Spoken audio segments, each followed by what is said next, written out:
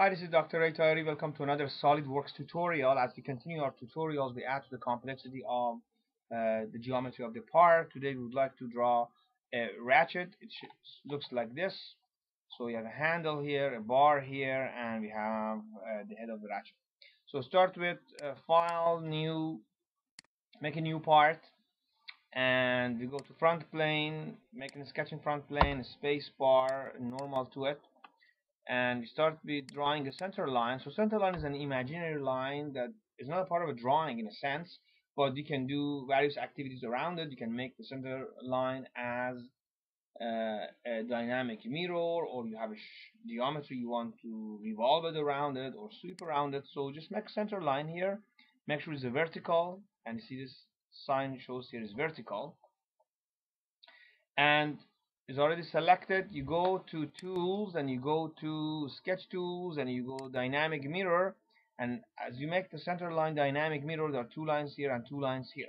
Let's give the dimension to the center line, so make the length of 220, and now I start to draw a few lines. So we go from this point to this point. As I continue, you can see that because of the dynamic mirror, it automatically makes the mirror of the lines. So let's give dimension here. This line is 20, this line is 100, and this is done.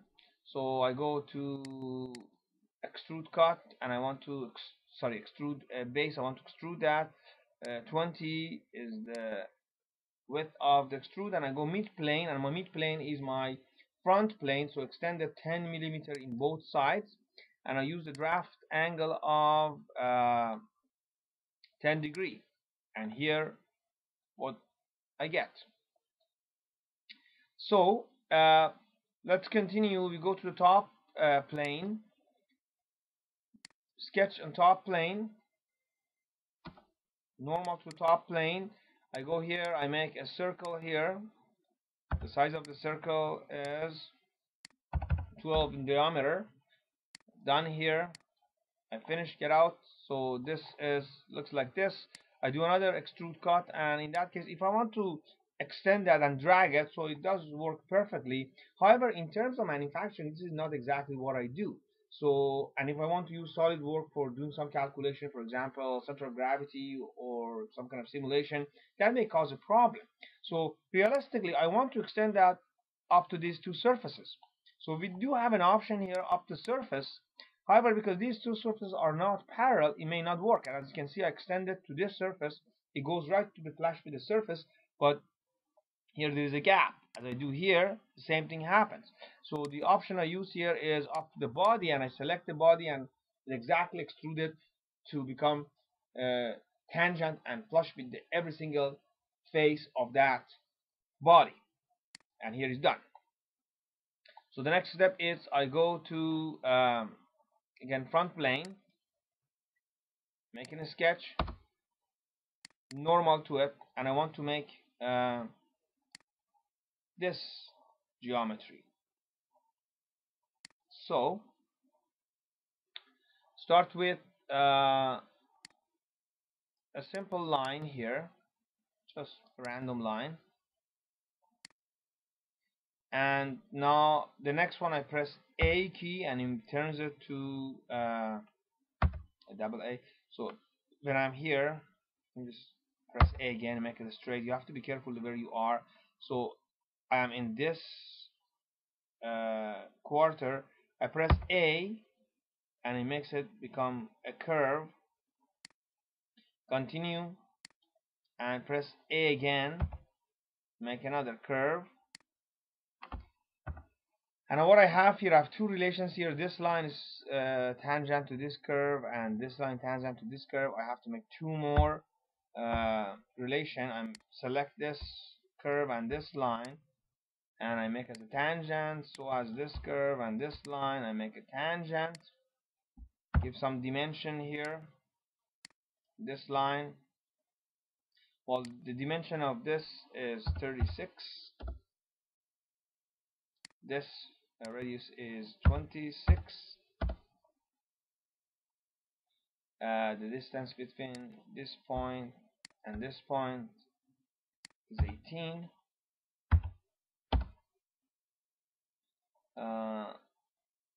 Actually, I think what I did is this should be the diameter. This is 13. No, I can't change that obviously because I have to delete this. So this is 13 and this is 18 because it's the radius.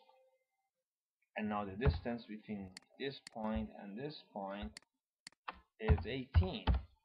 Okay, that looks better. So the next step is, of course, these two should be parallel to each other, vertical with respect to each other. I select this point, control this. I have to be out of the dimension, select this point and this point, and I use them as vertical. And finally, the last is I want to make this point and the origin to be coincident, and here is completely being defined. The next step will be I go to feature and extrude, exact same options, mid plane, and I make 20 and a draft of 10, and here where I have the head of that. So next thing is I want to know, so you can see I want to make the cut here. There's a lip here, and that is 2 millimeters. So I have to create this interior curve. So let's go back here. There's a very handy feature, and what I do, I select here, I make a sketch on this surface, and then I use convert entity, and as soon as I press that, it creates this geometry here. There's this curve right there. So make another one here, click again, and now I use this feature here, offset, and as soon as I press that, you make an offset from this curve. So I make it 2 and I make it reverse, and this is exactly what I get. So I made this second curve inside. So obviously the next step, it's nothing but you select this and you go here, extrude cut. So you want to cut it only 2 millimeter, and there we go. You have that kind of lip here. So now you want to make these two circle here. Go back here.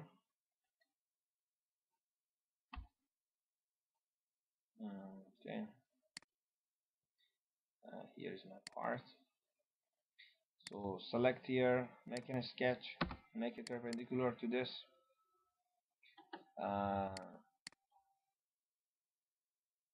So as soon as I go on this circumference, it brings up the center. I make one here and one here. Let's give the dimension. So this is 16. This one 24.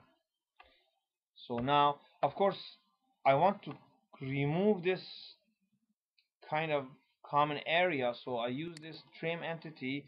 You click anywhere here and drag your mouse, and it just automatically cut it. And the next step is, again, you do extrude cut. So my cut, I want to do it not blind, but I want to do offset from the surface, 2 millimeter from this surface, and here we go. It's finished, done. The next step would be to making the final these two holes. Let's go back here, click on this surface, you make a sketch on the surface, space bar, normal to open it here, make two circles here, one here and the other one, it would be here. So these are identical circle. Let me just give the dimension here. So this is 6, actually it's 12, and this one is 12 as well. I could have also used control and click and drag and make a copy of it.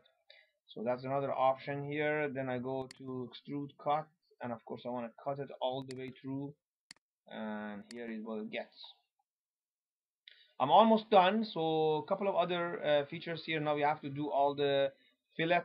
So I start the fillet here. So I use all the fillet with the same size and belong to the same perhaps components together. So for example, for the handle, I use 3, and I fillet this side and this side,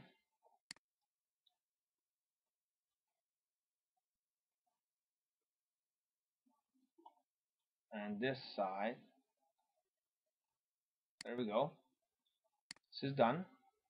So I use fillet for this connecting areas here. I make it 1, and it's this side and this side, as well as this side and this side.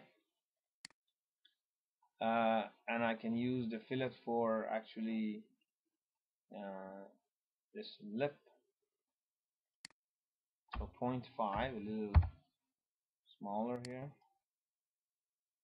and 0.5.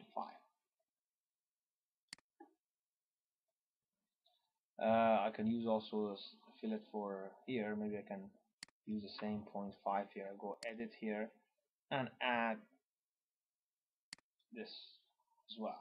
There we go. So this is done. I have all the details I need here.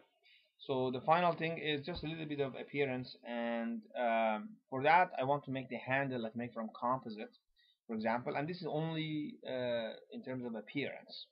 So let's select the handle, but handle with everything included. So the handle, if you remember, was this, but also I had the fillet here, and this is the entire handle including everything. So I go here to appearance, and I go to plastic. I think it's a composite. Okay, there we go, composite, and here I choose that. And for the rest, which is okay, the extrude, this part, the other extrude, the other extrude, final extrude, and the other fillet, I use the appearance as let's say metal, and I use chromium, something like this, and this is done. One more handy feature I would like to introduce in this tutorial is you go to evaluate, and they have this measure here. Is very handy. So if I use measure and I want to measure the area of this kind of shape, so click on it, it gives you exactly the area and the perimeter. And for example, I can do here, it gives me this one here, add into it this area or this area, or I can simply also use it in different way. I can go here and I can select the minimum distance. So let's see what is the minimum and maximum distance which is equal to each other, because it's parallel between this surface and this surface. You see, interestingly, it tells me first of all these two surfaces are parallel, and this is the total area, and the distance is 2 millimeter, which we defined it when we do the extrude cut, and it says that on X and Y there is no distance, and on Z is 2 millimeter distance. Yes, get familiar with this measure. It's very handy and useful feature. And this will conclude our this screencast. Thank you very much.